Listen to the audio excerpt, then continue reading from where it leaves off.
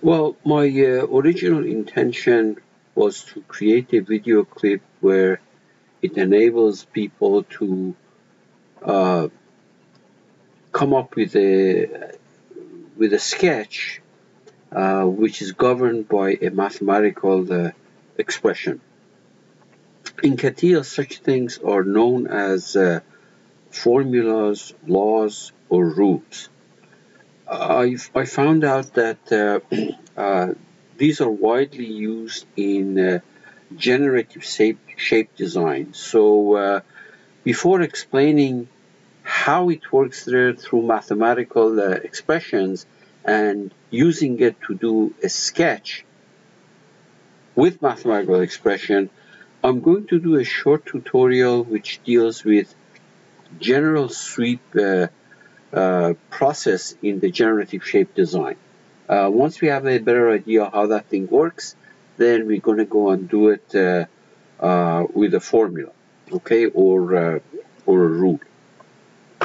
So here's the situation. It is best explained in the context of sweeping a circle of varying radius along a certain curve. Now that curve does not have to be a straight line, but I will, to make it simple, I will make that a linear direction, and we try to explain in that context. Okay, so let me start with a part file. Start, well, actually, let's start with a part file, new part.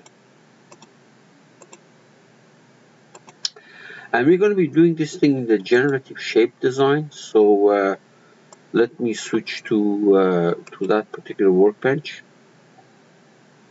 So let me see, shape and generative shape. All right. The first thing I'm going to do is to draw a line here. That is going to be the line along which we do the sweep. Okay, so let me create a couple of points. So let's say we go from to make sure that it can be easily be seen on the screen. So let's do a line in the YZ plane. So how about the, say, Y of 5 and Z of also 5. Let's make Z of 1. See how this thing looks like. Okay, that's good. Except that I'll make this instead of 5, make it 2. Okay. So that's one point. Then I do another one, which is let's say Y of 5 and Z of how about making it 3? All right. So we have a line from this end to that end, and of course, so you can measure the length of it and find out where it is. That's okay. Now, okay, so let's go ahead and get the sweep out. Let's see, where is it? I think this is sweep, yeah. You sweep. All right, so the whole idea is sweeping in a certain direction, a general profile that you can create, or a line, or a circle, or a conic. So I will concentrate on a circle, okay? And there are different ways of doing it. Since my emphasis is getting to talk about laws or rules, what I'm going to do is a simple situation where we have the center, let's see now, center and radius. There we are. Okay, center and radius. Okay, center curve is obviously this curve. And the radius for now, let's take it radius to be 0.5. The radius of that circle is 0.5. So it's a constant, basically a constant radius. So it's going to be a cylinder. And we can look at it, preview, and there we are. Nothing exciting. Okay, very good.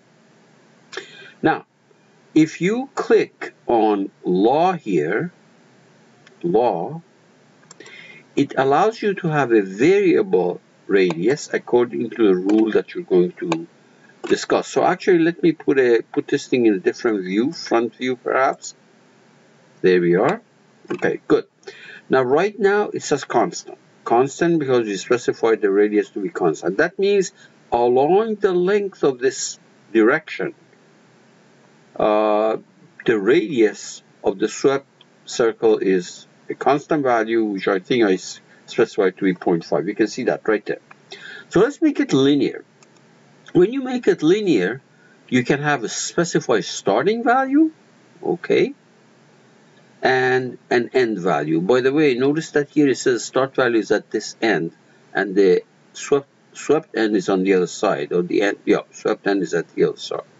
So let's make it from 0.25 going to 1.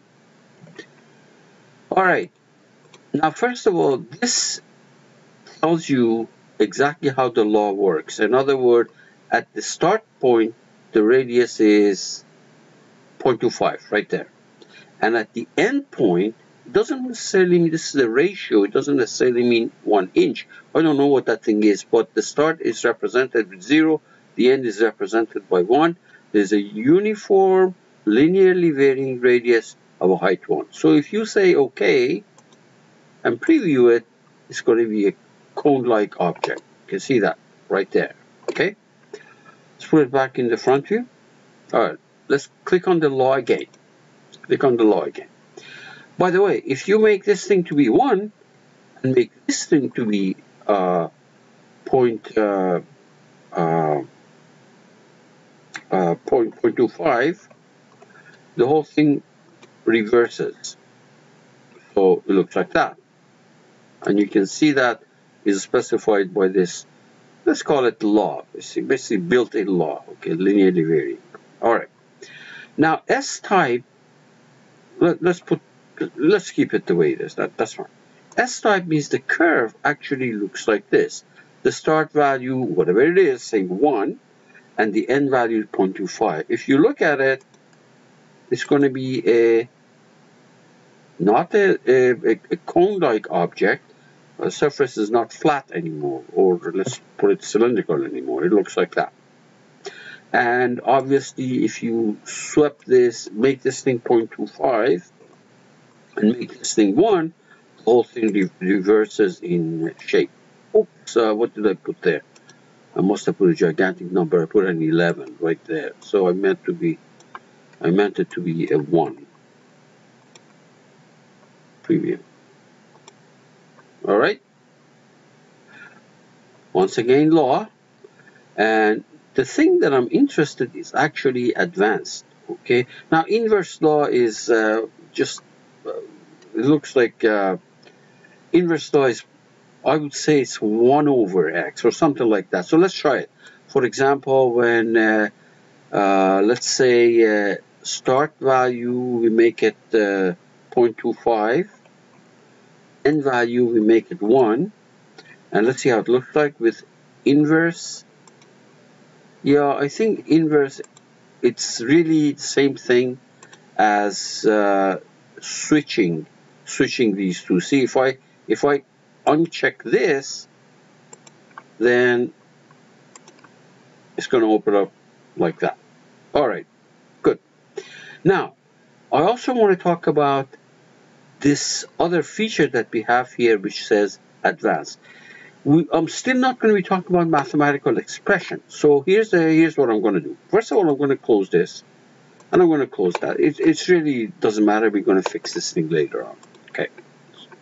So what I'm going to do is let me also put this thing in isometric view. Now what I'm going to do is I'm going to draw 2 curves. For example, in the vertical plane, in this vertical plane, and this is just for convenience that I'm using YZ. It can be any two vertical planes that we're talking about. I'm going to sketch. I'm going to sketch a line, something like this. It doesn't even have to be horizontal, but just for the sake of simplicity, I will make it horizontal. It does not have to be horizontal. Okay. And then in a plane that's perpendicular to this, so let me exit. In a plane that's perpendicular to this, for example, XY or XZ, let me choose. Well, actually, to make it easy to see, I will use. I'm not going to use a perpendicular plane. I'm just going to use the YZ plane. I'll take back what I said. The same plane where this was sketched in. I think that was sketching the YZ plane. I'll have another sketch. And my other sketch is any arbitrary curve that I want to draw. For example, let me do this. Let me do it like that. It goes there, stays a constant, and then it becomes, it will have a curvature. Okay? All right, good. Exit. Now notice that we have two sketches here, right there. So you go and find this icon which says law. You click on it. It says reference direction. This is my reference direction. In other words, when I'm talking about a law, what I mean is a curve. A curve has an x-axis and a y-axis. The x-axis is going to be called reference direction, and definition is going to be that other sketch over there. So basically, my curve, mathematical curve, if I think this, the bottom one as x, this is going to be the height y, and it represents the radius of that circle. All right, let's look at these things that we have in our dialog box. Notice that x equal to 0, it says here is x equal to 0, here's the end.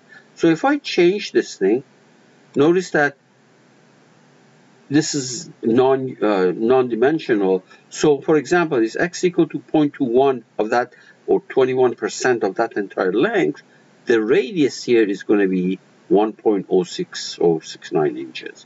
And then after a while, the radius stays a constant because my line was horizontal. And then it's going to become a circle, and the radius is changing not linearly anymore. Okay. Now, if I select the x parameter here, this box here, the whole thing reverses. In other words, this becomes the variation of x, and the vertical distance becomes the radius of that swept circle. Well, let me put it back where it was.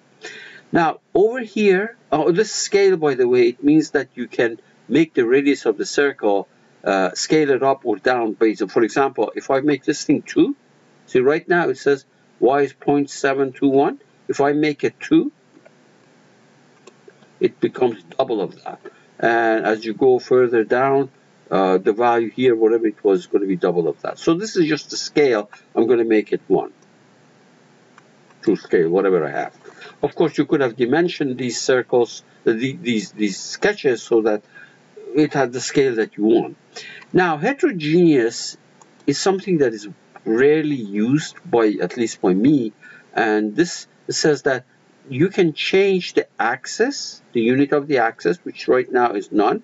It's a ratio, and you can also change the output to something else. Instead of inches, you can get some other entity, which is not really useful for me. Now, we say, okay, so here is the law that we created. You can always go back and change it. Change it means, I don't want heterogeneous, by the way. Okay, let's make sure it is correct. Yep, good. So this swept, I don't want it. I'm going to delete this, because I'm not sure if you can actually go ahead and change it at this point, but I'm going to delete that and sweep it again. Swept or sweep, the reference, this is a circle, radius and center and radius. The reference direction is here. I don't want a constant radius. I want to go to the law, and I say advanced. See that? Advanced. Check this, and then you go and pick it from the tree. So this is the curve that I inputted, and I close that, and I say preview, and notice what happens now is that at every point the radius is coming from the curve that I specified. In other words, the vertical height along this this curve from this is the x-axis, this is the y-axis. Okay. All right. Now, by the way, these relimiters means that you cut it off between two vertical planes. Right now, these are the relimitation, but if you create two planes here, it's going to cut it off between those two planes. Now, what I want to do is I want to go and specify how these curves are created based on a mathematical rule, and that's going to mathematical expression, and that's going to come out of the next video clip. Okay, I hope you got the idea how this thing works. The similar ideas apply to line and general profile and a conic, the process of. Now, of course, this was the easiest way of doing it. There are other ways of creating these surfaces. So basically, what I've described to you is how to do a axis symmetric surface based on these laws or the icons that you see there. Okay. So I'm going to stop it, and we see how this thing worked.